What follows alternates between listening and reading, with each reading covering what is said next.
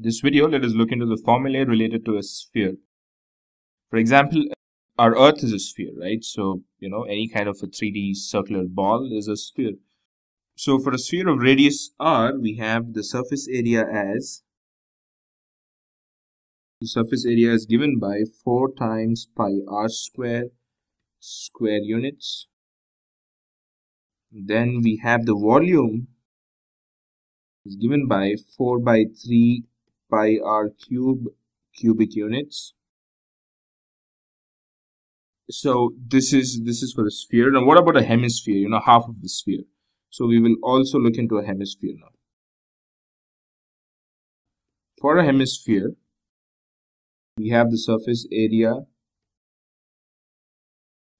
as half of this, right? So it should be 2 pi r square units.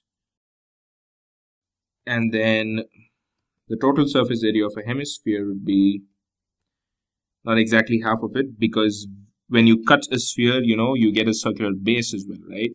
So you need to add that. So the total surface area is going to be 3 pi r square. If you want to find the total surface area of a hemisphere, just substitute the value of radius in this formula.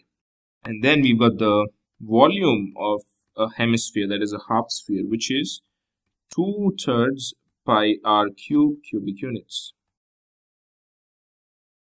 This is the half of the volume of a sphere.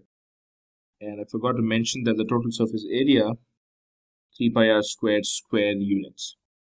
So that's all there is to know as far as the sphere is concerned, at least the formula related to sphere. We just have the sphere, and then we also just touched into the hemisphere. So this ends this video. I will see you in the forthcoming videos with problems based on these formulas.